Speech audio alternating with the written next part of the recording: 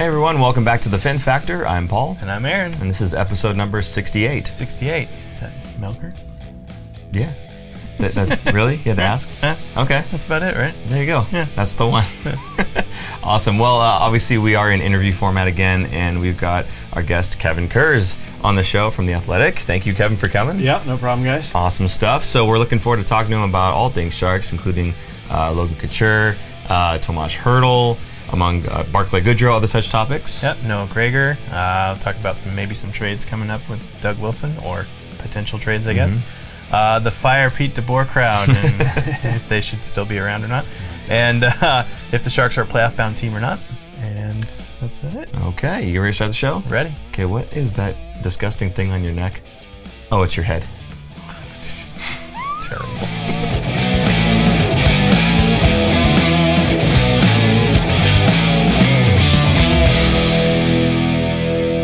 Just kidding, of course. I was talking about the ugly mole in his neck. Regardless, so we're going to go ahead and just jump straight into it here. So we had Logan Couture. We talked about this last episode, actually. He had 1 goal in October, and he had another 7 goals, right, in November. So the question really is, why the turnaround? What was it? Is he not gripping his stick so tight all of a sudden, or...? Yeah, there's a few things probably to talk about there. I think the one first and foremost is, you know, he was the new captain, and is he carrying a little bit more of the burden of the team's start? And I thought it was interesting the other day, we asked the same question to Logan and to Pete Deboer, and Logan said, no, not at all. He's the same. He, you know, wants to win as hard now as he did previously. The captaincy means nothing. But from Deboer's point of view, he was maybe carrying it a little bit harder just because of, you know, when wearing that C in the NHL, it's an honor, and I'm sure Logan feels that way. I know he feels that way. And, you know, do you feel more of a responsibility to produce?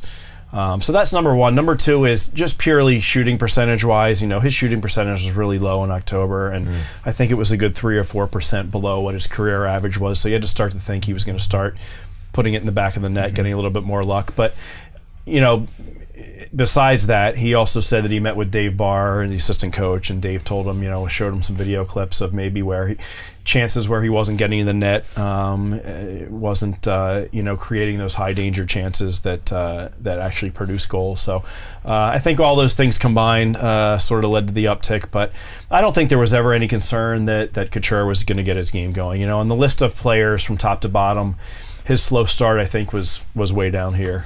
That's fair enough. Yeah, we had talked about that too. This idea of a market correction, right? Yeah. That, you know, a lot of the stats for the team seem to be kind of like subpar, below what would be default, and them kind of bringing themselves back out of that and to where they ought to be. And once that happens, of course, here the Sharks go on that kind of a roll. So it's good to see the captain kind of coming out along with the team on that one. Yep. Yeah. Yeah. So let's move on to Tomas Hertl. Okay. He's kind of hurt. He's kind of banged up, and yeah. He's definitely not 100%, and he looked a little weary last night. He kind of took another hit last night and was a little slow to get up. Yeah, I watched the whole thing develop. It was early in the third period, and he kind of went down awkwardly at the side of the net, and then he tried to get up, and I'm pretty sure it's the left ankle he's dealing with. He tried to put some weight on it and fell right over again. So, you know, Pete said it was precautionary. We'll see if he plays in Carolina. He's on the trip, though.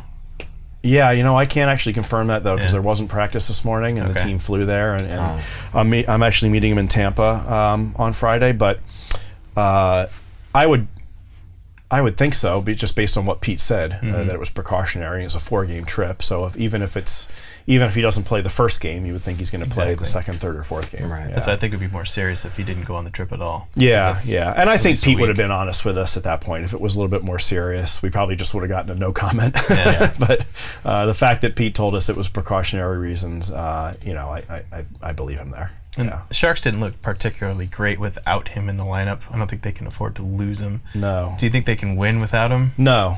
No, not regularly. No? Not regularly. No, Yeah. He's their best forward. I mean, I think people forget. Maybe this is because Logan Couture had such the great playoff run last year with all those goals. But during the regular season, Hertl was their co-player of the year with Brent Burns. I had him as #1, and I think most of my colleagues had him as the #1 guy for the best player during the team in the regular season. And you know, obviously this team, as you guys know, is a little thin up front. Yeah. I don't see them going very far without Hertl. I have a hard time seeing them even remain in a top 3 or 4 or wild card spot if he's out for an extended period of time. But again, it doesn't look like that's going to be the case. It looks like he's going to be back, and yeah, they'll certainly need him.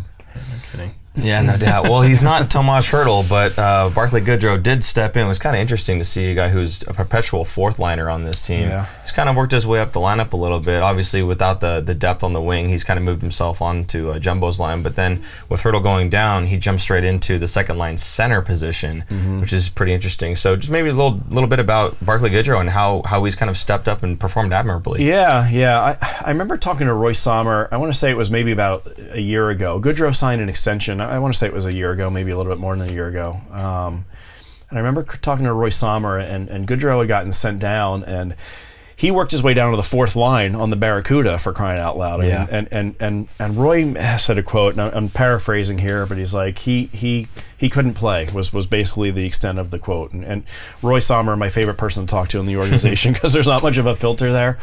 But, you know, Goodrow, I think if you look at his career path, originally the organization didn't handle him the right way. Okay. It was Todd McClellan's last year. You know, much like a little bit like Pete is in a situation now, he had no choice but to play this guy because he had a good camp and there was nobody else. And, you know, they rushed him to the NHL, plain and simple. And then when Deboer came in 2015-16, Goodrow, you know, made the team out of training camp, and I think Pete recognized right away, well, this guy's not ready yet, and they sent him down, and I think it was tough for Goodrow, like it would be naturally for anyone in that situation. And, you know, slowly but surely he worked his way back up, and you know, he's probably the one guy, at least through the first 2 months of the season, that really has overachieved, I think, in terms of the forward group. That's fair. And he's become, you know, a valuable guy. He can take face-offs now. He wasn't a center before last year when Pete put him there. He's such a valuable penalty killer. You know, I've talked to other scouts around the league that have really liked him for a long time too. So, you know, you benefit the guy at the end of the day for putting in the work and earning his spot in the lineup and earning a bigger role. Now, that said, I think on a strong team, he's still an effective fourth line winger. I think right now, you know, at the end of the day, should he be playing in the top 6? Probably not. You know, he's probably a bottom 6 guy on a good on a deep team at forward. But you know, again, credit him for and credit Pete Deboer too. I think for just the way they handled him and the organization handled him since Pete got here. They did it the right way, and now they have a very effective player. Yeah, he's done really well. The question for me was, and I'm not saying it should have happened, but you know, you've got a third line center in Jumbo. Why not just move him up? What was the thought there, and not just taking him and putting him with the other second line guys? Why not move Jumbo up to the wing, you mean? No, well, center, because Hertl was out. Oh yeah. Well, I mean, I think we know the answer to that. Joe's not moving very well. Yeah. That's fair. Yeah. You know, there's got to be some concern there, I think. And, you know, at this point, who knows what Joe's going through? Because I remember last year, it was right around late December, and Joe was really struggling, and we only found out a couple months later he was playing through. I remember talking to, I guess I shouldn't give it away, but I remember talking to somebody at the All-Star game. Let's just say a good friend of Jumbo's, a former player. And we were at that wine event, and so the wine was going down, and I started talking to this guy. He's like, "Oh yeah, Jumbo was playing through that infected ankle." And I go, "What? Yeah. What's that? Infected ankle?" And then eventually, I asked Joe about it, and Joe was honest because it was in the past, and we were talking to him in February or March or whatever it was. I remember we were in Edmonton, and Joe was going into detail about how tough it was, and then I asked him again in training camp, and he called it the worst pain he's ever played through in his career. Wow. So this is a long way of saying who knows what he's going through right now. You know, 40 years old. You know, I'm about the same age. I pull my back getting out of bed sometimes. Like, I don't know how the hell these guys play hockey at this age, between him and Patrick Marleau and some of these other guys. But, you know, we'll see what happens. We'll see if he gets stronger. At the end of the day, he's going to have to. And Deboer said that he thinks he's getting better. He thinks he's going to get better and better throughout the course of the season. Maybe that's his way of saying he's dealing with something. That's just speculation on my part. But you know, Joe, I think is struggling a little bit right now. I think everybody can see it. And you know, I would guess this is his last year, but that's still a little too early, I guess, to make that prediction. Too. I think based on what you can see, basically.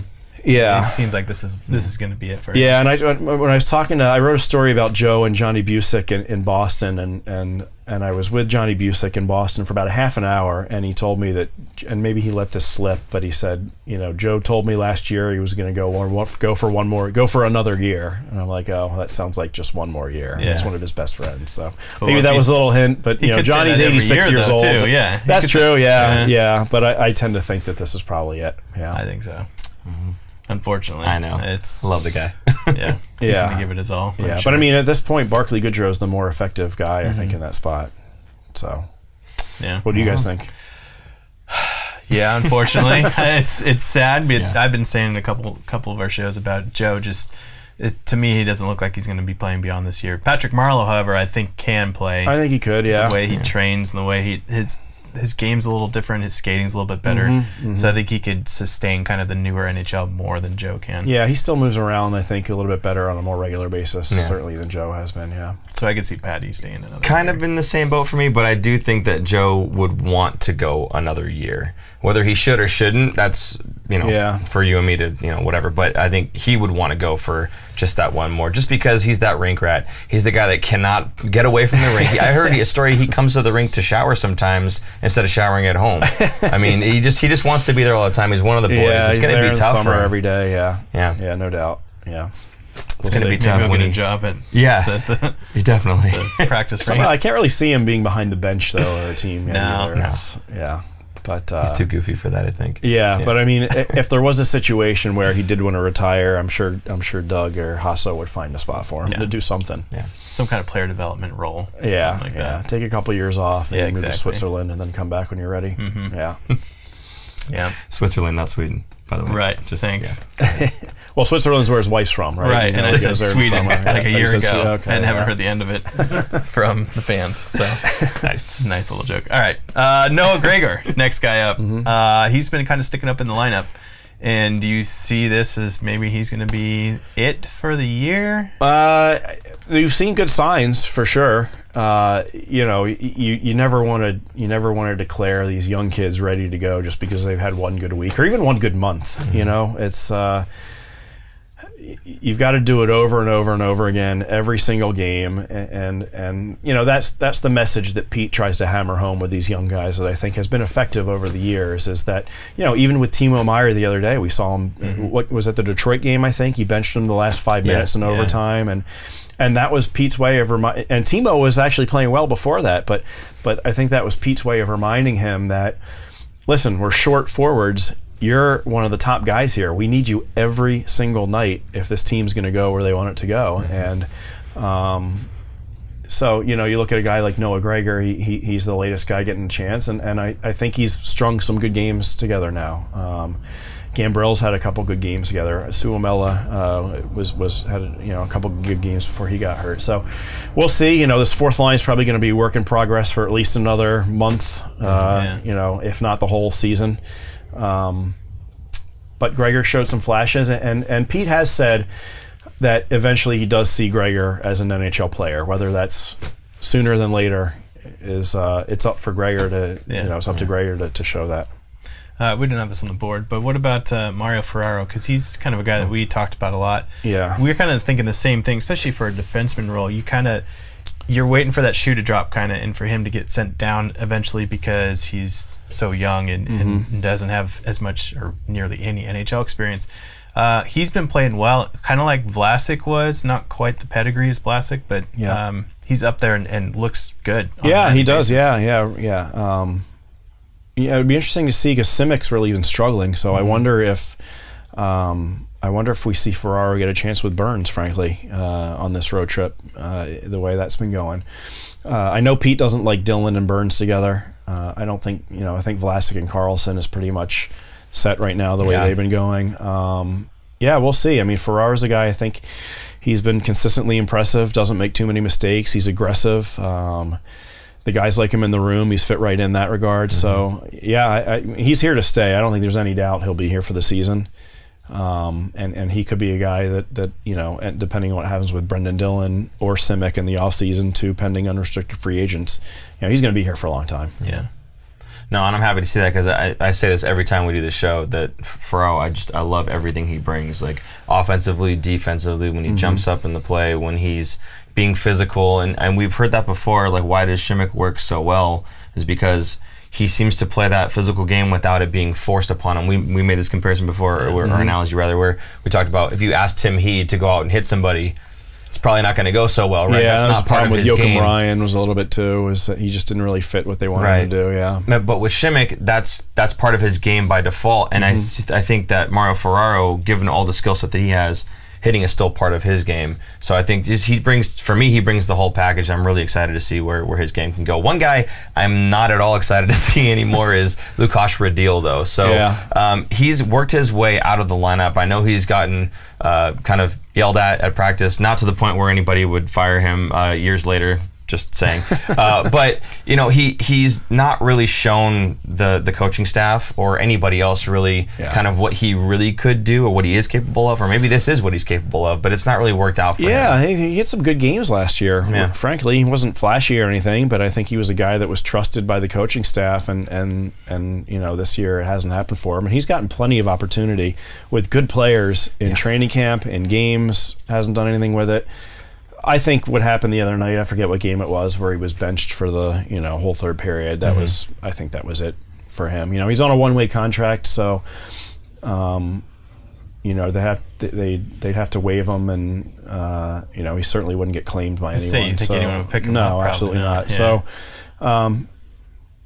Not to cut you off, but I don't. Unless they run into real significant injury problems, we're not going to. I don't think we're going to. Well, I mean, in fact, Leon Bergman just got called up recently. Yeah. So again, passing right over Radil, who's already there. Yeah. So that's a good just point. Yeah. To me, it's like why not just wave him? I don't know what they're waiting for. That's a good question. Yeah. Give him the opportunity to play with somebody else. Give him the opportunity to get some meaningful minutes in the AHL. Right. It could maybe spark his game. Who knows? But I'm kind of with you. I think he's more or less done, unfortunately. Yeah. So, if they are looking for winger support, because it seems like that's the thing that's missing, right? Yeah. We're looking for that guy who can step in and be like a Nyquist was for us last season, right? Is Doug Wilson maybe kind of poking around and looking? I know Pete Deboer's kind of made a few comments that made it sound like he was indirectly asking for help. So. Oh yeah, no. Well, you're playing 11 forwards and 7D. I mean, you might as well just carry a sign around. That's true. So. Yeah. And Ferraro got the chance on wing. Yeah, was it on wing? Yeah, I never did ask him about that. That's, I have that filed away, but that was a little odd. Yeah, so like he went down the bench and said, "Who wants it?" And Mario's like, "I'll do it." He might have been. Yeah. Why not? Ferraro's that kind of guy. Yeah. So do you see that happening? Like, do you see that happening? Well, I think they're going to have to. They're going to have to find some help at wing. You know, I think that the organization expected more from the crop of young players than they were getting, and you know the depth on this problem. If there's one real criticism of Doug Wilson throughout the years, it's depth has never been a strong suit of this team. You know, and before I got here, when they were making the Western Conference Final back-to-back years, Joe Thornton was still one of the best players in the league. Patrick Marleau was still one of the best players in the league. They had the rising up-and-coming guys like Couture and Pavelski and Vlasic, and but still, even those years, the third and fourth lines were not that great. And the goaltending, you know, Niemi was all right? Nabokov struggled in the playoffs. And I can't speak to that because I wasn't here. But, you know, that was the year they went to the finals in 2016. What did Pete Deboer do? He brought in Nick Spaulding and Roman Polak and Dinas Zubris. And listen, not sexy names by any means, but more effective players than the young players that he was given at the time. So, you know, you wonder with Patrick Marleau coming back, was that just Pete after this 0-3 start saying, dude, give me something here. Like, look at these guys I got. They can't play right now. And is there more of that going on right now? You know, who knows? But, you know, if I had to guess behind closed doors, I would think Deboer's probably lobbying for another forward. But, you know, it's a lot easier said than done. No first-round pick next year. The prospect pool is thin. You know, most their top end prospects like Gambrell and Ferraro were already on the team, so you don't want to, you know, you certainly don't want to trade like a Timo Meyer for anybody, or something. Yeah, you don't want to do that. So, you know, it's probably going to be a marginal guy, I would think, at some point. I don't think it'll be someone as of Nyquist's pedigree. Right. But I think at some point, yeah, they're gonna have to do something here to increase the forward depth. So probably some kind of third line winger or something, third or fourth line. Yeah, but that's my biggest issue with this team right now. Is basically there's two main areas of concern. It's the forward depth and the goaltending, and can both of those get fixed in time for the playoffs? I think that's a big ask. Do you think the goaltending could get fixed? I just don't see a trade happening with a goaltender in mid-season. Yeah, it just ruins the whole chemistry of the team. And I think we talked about with Doug about that, right? Doug Wilson, the end of last season, right? Same thing where you don't see goalies get traded like that ever. No, and the time to do it was probably the off season. Aaron Dell's got, I think, a $1.9 million cap hit. I can't see him having any trade value right now. I was intrigued when the Devils waived Keith Kincaid, or was it the Canadians waived Keith Kincaid, because I know Pete always liked him in New Jersey, and I thought, I wonder if they take a run at him. But his numbers are bad this year too. So his numbers are bad, but he's also playing on probably the worst team. Yeah, in the that's NHL true. Too, right? Yeah. So, and that's kind of my stance on it too. And you guys know I've been kind of the goalie apologist that you guys have called me that. It's not so much that I'm apologizing for him. It's just I have a hard time looking at a lot of those goals. Even the Winnipeg game that Dell played in, there was the one goal that goes off of his glove. That's totally on him. The empty netter, fine. And then the other 3 goals, it was very high danger chances. Right. And when you go through and you look at the rest of the highlights of that game, you see a lot of Dell makes a save, Dell with a save, Dell with a save, and it's coming up with these key saves. But how many of these can you come up with in a game, right? So I kind of feel like a lot of it falls on the defense.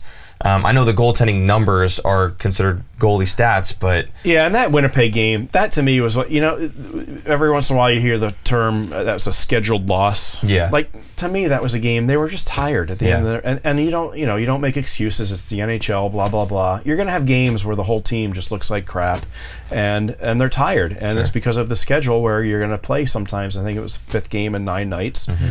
So I wasn't too overly hard on. I was surprised at how much Logan and Pete were kind of hard on the team after that game ended. But then the next day, it's like, well, I think we were tired. It's like, well, yeah, and that's what I thought too. Watching, and I thought most people that watch this team every day are like, you know what, those games are going to happen sometimes.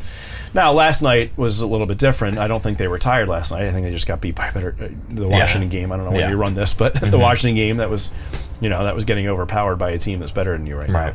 So.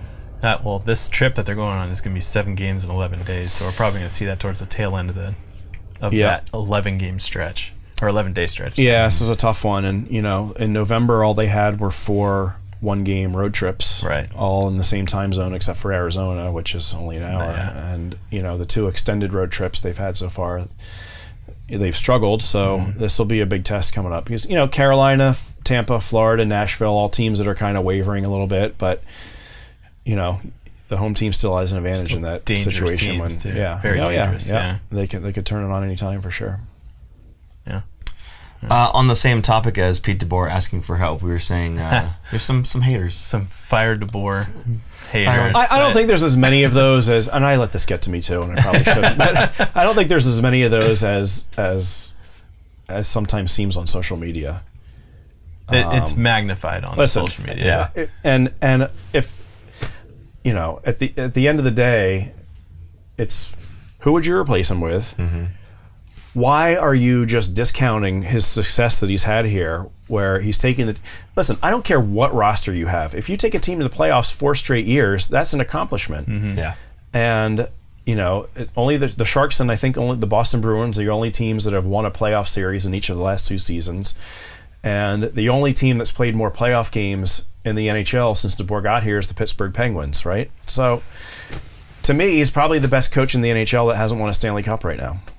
And at the end of the day, that's what it's all about. But you think he has a good pulse on the team? Absolutely does, yeah. For even for the a younger veteran guys. team, yeah. And that's the one criticism that kind of sets me off is when I hear, well, he's bad with the young guys.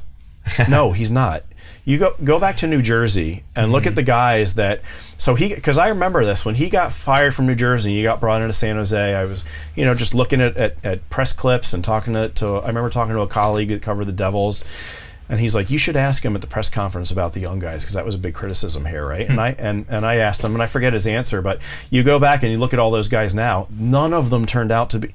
All he did was recognize that they weren't good. Yeah. And that's what he's done here. He recognized Barclay Goodrow wasn't ready yet in 2015. He recognized Mirko Mueller wasn't very good yet, and all these other guys, and you know, just like he recognized that. You know, Lucas Radil isn't very good, and you know, Noah Gregor, it seems like he handled him well, gave him a shot, was scoreless in 10 games, back to the Barracuda. Now he comes back and he's an effective player again. Dylan Gambrell. Yeah, Gambrell. You know, Ferraro's a guy. He's had him in the lineup since day one. So don't tell me he doesn't give young guys a chance. And just the development of other guys here, like, you know, Hertl, Timo Meier. You know, Goodrow, all these guys have gotten better under his watch. We kind of forget that Timo and Hertl are still young guys. I think that's part of it, and especially 4 years ago when Pete got here. Right. Yeah. So I think there's a lot to that, right? Because he has been, but with a lot of the younger guys, and they have flourished underneath Pete Deboer in his system. So yeah, right. No, The guys, and you know, he said it in the past that he believes if a player's an NHL player, at some point they're going to break through and they're going to show it. And you know, I don't know how you can argue that. Yeah. The one guy I think that he talked about mishandling as a young player was Adam Larsson. But you know, other than that, you know, he's I think he's handled the young players great, and you know, his success here speaks for itself. Who are you going to replace him with? Yeah. I mean, Babcock's available. Yeah. That's not, nope. Yeah. Now, listen, that's not to say they're going to lose their next 10 games, right? Sure. Yeah. And people forget too that he signed a multi-year contract extension last summer that kicks in this year. That is, I don't know how long it is. I've heard 2 years. I've heard 3 years. I've heard 4 years, but it's at least 2 years. Okay. Yeah. Well, that's good to know. So, final word here. He had a segment called Contenders and Pretenders, where he kind of went through the Pacific Division and kind of said which ones are maybe overachieving and they're going to fall down the standings, and which ones are underachieving and they're going to climb the standings. So the question goes to you then, not for every other team, but for the Sharks. Are they a contender or are they a pretender? Healthy Sharks. Healthy Sharks. I don't consider them a top level contender right now. Okay. But you know, listen, it's such a long year, and people tend to forget that in 2015-16, when they went to the Stanley Cup final, they were a 500 team. I think they were 18-2 on like January 5th or something, right? Before they took off. You know, maybe Sasha Shemolevsky comes up and he turns out to be a player, and that's the guy that you have on your second line wing. That all of a sudden, you know, like so many things can happen.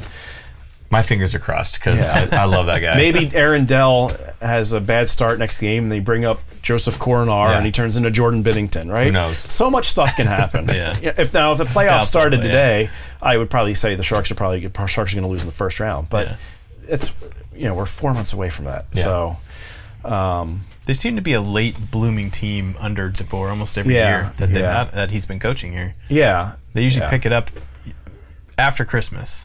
Last year, a little bit before Christmas. Yeah, you know, the year they went to the finals, it was in January. So I feel like it's just, I don't know. It's like they forget his system and they forget how to play it, and he hammers it into them the first 3 months, and then they go, "Oh, right, this works." And then it works. Yeah, and we've seen flashes of that, I think, in the last couple weeks, especially with a guy like Carlson, who's such an important player, who again struggled out of the gate. Maybe it was partially because of the groin surgery. But he's really going here lately, and you know, he's the guy that they're paying him to be one of the best players in the NHL. He hasn't been that to this point. Has he been god-awful, terrible? No. Could he be better? Absolutely. And he has to be better. And you know, Pete had a quote, I don't remember what it was exactly the other day, but it was, you know, he has to be that type of player if we're going to be a competitive team. And you know, it's trending that way, but I think we just have to see more of it. Is that part because he didn't really get to train the whole summer after? Partly, yeah. So he's kind of starting a little slower. He says no. Pete tends to think yes. You know, I think he's a guy that might have to, at some point and throughout the length of his contract, look at his off-season regimen a little bit, because he started slow last year too, and he's always kind of, even in Ottawa, there were years he started slow, and he admitted that he's not a guy that starts out of the gate right away. So, you know, I think you worry about that a little bit when you commit to a guy for 8 years that's going to turn 30 whenever his birthday is. Yeah, but you know, I think he's starting to settle in, and if he becomes the Erik Karlsson we saw from December to mid-January last year, this team's going to win more games than it loses, I would think. Well, that's the hope. Yeah, sure. We shall see. All right, so Kevin Kurz again. Thanks so much for stopping by. Yeah, no problem, guys. Yeah, appreciate of course. it. Yeah. So you can read Kevin's articles on The Athletic. It's the cost of what, a premium cup of coffee? A premium cup of coffee. A pour over. A pour over. Yeah. The fancier ones. There you go. In-depth analysis from an insider. Great statistical analysis. All that great stuff. So go ahead and give them a look, because it's phenomenal stuff. We subscribe to it. We read it all the time, and it's a really good source of information. So anything else you want to throw out there before we? How about real quick? How do you take care of the trolls online? Ooh. I should be I could be better at it. Yeah. It takes a lot for me to block someone, but yeah. You know what drives me crazy? Like Vander Kane last night, right? Yeah. Like, that was a dirty play. You see the guy coming, you don't put your fist up and punch him in the face. And then, but because I say that's a dirty play, then he doesn't get suspended. I hear all this. I told you he wasn't getting suspended. I'm like, I didn't say he was going to get suspended. I said it was dirty. He had a 5-minute major and a fine. That means it's a dirty play. Yeah. So, stay off Twitter. It's hard. Yeah. Stay off Twitter if you've had a couple beers. Stay off Twitter after 8 p.m. Yeah. Those are the first 2 rules. Yeah, we're kind of getting hit up a little bit, I think, on our breaking all the starting rules to this year. Yeah. It's no good. This guy, yeah, he needs to. I go back and forth quite a bit. It's hard sometimes, right? It's really, really difficult, yeah. But nobody wins on the internet except the internet. Yeah. Well, guys, I guess that's it for episode number 68. Melker Karlsson, by the way. Right, thanks. MK68. Come on, how could you not? Jeez, man. Anyway, guys, thank you so much for tuning in. Do remember to check out the live shows, because we enjoy those conversations with you. One of these days, we're going to get Kevin to stop by. We'll do a live with Kevin here, too. Yeah, that'd be fun. And then let you deal with the trolls directly. Second half, sure. Second half of the year, we'll do it. Yep. Awesome. Right. Sounds good. You heard it here. Cool. So, for super producer Jason, I am Paul. And I'm Aaron. And that's Kevin Kurz. And we will see you guys later next week. All right. Bye-bye. Bye. Thanks for tuning in. If you like this episode, check out our other content, especially interviews. You can interact with us directly through social media at The Fin Factor and on Instagram at Fin Factor. And don't forget to join our live streams on YouTube. Visit our website at thefinfactor.com, where you'll find all of our episodes as videos or podcasts. You'll also find our exclusive merchandise to help support our show.